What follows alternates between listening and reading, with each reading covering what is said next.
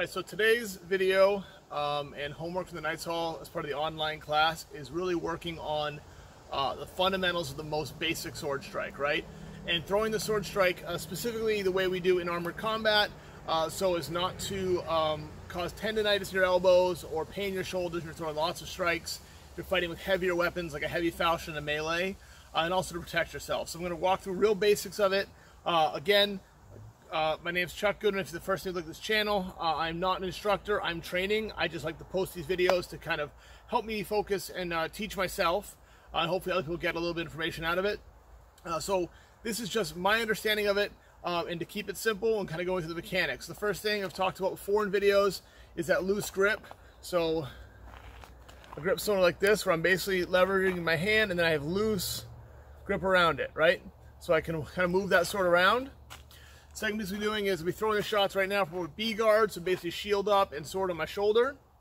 To start, so within B guard, I'm throwing a shot, and instead of swinging way out here and extending and using all of my arm, I'm trying to use my hip and my body motion primarily. So I'm keeping my elbows in, I'm throwing that shot, and I'm actually snapping out. I'm almost throwing a punch. And as I do that, I'm rotating, and I'm trying to snap to that point. So I'm keeping my elbow in tight. Again, that protects me, one, from getting blown up with shots underneath here, and also keeps me from using my arm over and over again and fatiguing the elbow joint, fatiguing the shoulder, things like that. So I'm throwing that shot in tight, and basically I'm throwing a punch out, essentially. A punch like that. My knuckles are aligned with my with the blade, so when I push those knuckles, the blade goes, and I'm throwing that shot out from my core. Now I can then move that shot without moving my knuckles. So if I go out here, I can pop the knuckle up, throw the shot here, can drop the knuckle down, throw the shot low, without really changing very much in the actual mechanics of it. So my homework is 300 strikes, I'm at 150 both hands. Again, I'm a lefty, so I prefer this one, but I'll do it this way too. So again, I'm punching that out.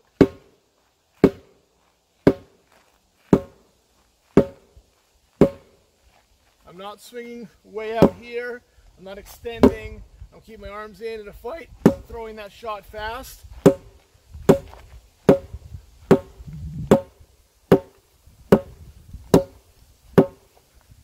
And B guard is the easiest place to start out of. So it's on your shoulder, it's already kind of cocked back. You can just punch it out. If I'm throwing a different guard, like an A guard like this, where I got my shield up, protecting myself, which I fight in often. Similar idea, I'm just going to throw it like this. So same thing, it's keeping that elbow in and that shoulder in. So it's going to come around and snap, snap, snap, snap.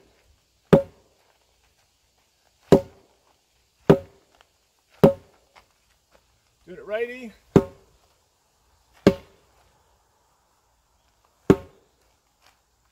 Never actually fighting righty, but it's good to train both sides.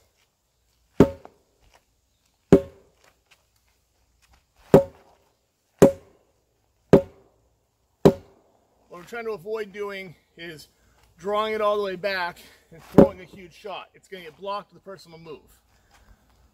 This is especially effective, I think, for me at least, at melee. If I'm doing the shield and sword, if I'm throwing from here and I'm throwing that shot in, I can just chop down real hard, keeping that, I'm just punching out onto a shoulder, onto a hip, onto whatever's available. Right outside the head. Drop it down to the shoulder. And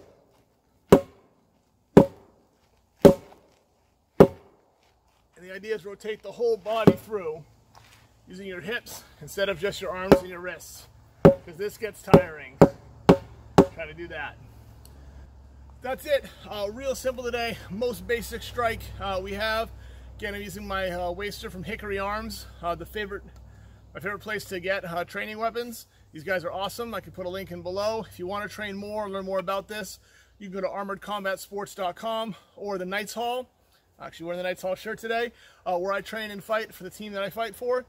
If you have any questions, leave a comment below. You can follow me on Facebook under the Woodchuck Knight, or follow the page.